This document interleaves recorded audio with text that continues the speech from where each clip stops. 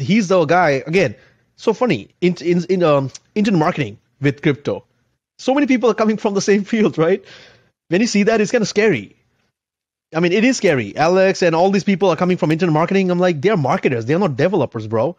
And like, for example, like I said, Superfarm, what are they building? If you go on the page, everyone's quiet, right? So who are the people working behind it? Nobody knows it. Where is the money going? And they recently raised $20 million or $30 million from imposters, NFT, again. And you know what? You didn't notice this. Well, I forgot to talk about the breadcrumb, right? Mr. Beast. This guy, oh my God, dude. Now, should I finish the Mr. Beast? Let me finish the Mr. Beast, bro. The 100,000, right? 100,000. So now, let me assume.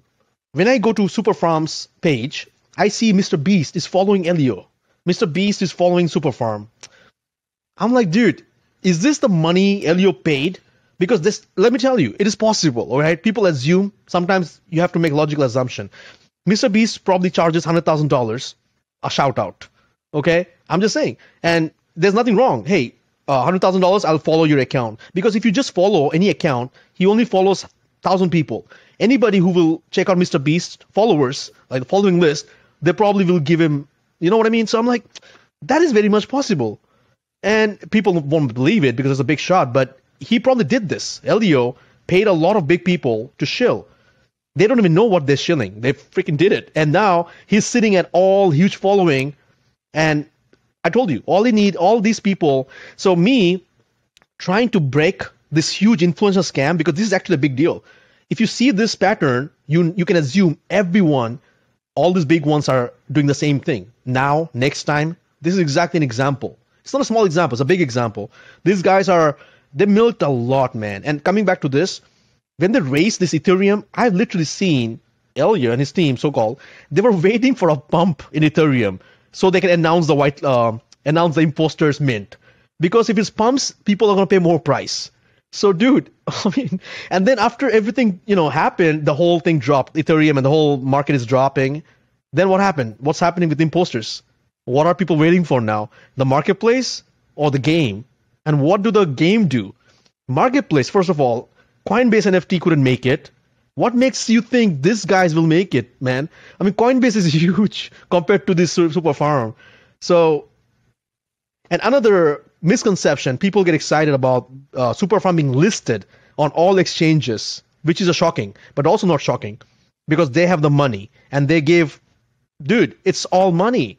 If you're trading Superfarm, if this guy shills Superfarm, a lot of people buy and sells, a lot of trading volume. The exchanges make a lot of money from the trading volume. So if we see a token being pumped and dumped by influencers, hey, I will list it because, hey, we're going to make a lot of money from, and there's also margin calls. They started features with Superfarm. People are going to get liquidated. We're going to make more money. So everybody wants to just make money, okay? Nothing wrong. We all want to make it. But now you understand where the money is coming from and how they're doing it, right? And you know what I really dislike is every single time they post when it goes up, they're always like, have fun staying poor. And when it dumps, they're like, you have to do your own research. Don't buy the top. It's really hypocritical. But that's the thing. They will keep doing it, bro. And there's no way I can stop them. Nobody can stop them. I'm not here to stop them. I'm here to educate those people who are putting money in there. That's the difference, And that's why I've told you, like, I'm experimenting with all my videos. My new channel, I've decided to create a video on every topic because I have so many topics to talk about, just like natural stuff, right? I want to do reaction videos, call out people. I literally can create a video saying, open message to Elliotrades and Alex Becker. I'm talking to them, right? I'm asking them a question. If they want to answer, they answer. So I don't mind interacting and engaging because that's what I'm going to do. These guys, they're like, ignore small haters. They can't be like us. They want to do that. That's how it is. This is how it works. And the way they defend themselves is this. FUD. These guys are haters. They're not rich like us. That's a very common thing. You know what I mean? Because I haven't seen any big dude calling out. Sad. Because two reasons. They don't want to get their hands dirty.